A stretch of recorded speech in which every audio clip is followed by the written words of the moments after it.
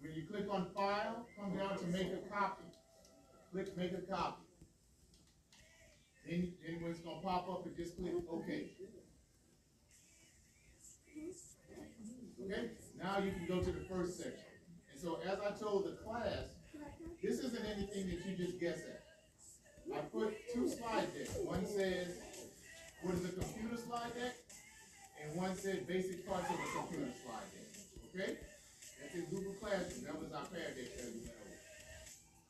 The answers to those questions are in those two slide decks. Now, which one you just got to go on to the next, find it. But those are what the answers are. So, like one of them says, what are the basic functions of a computer? GG Pro. Yeah. So you put Oh, yes.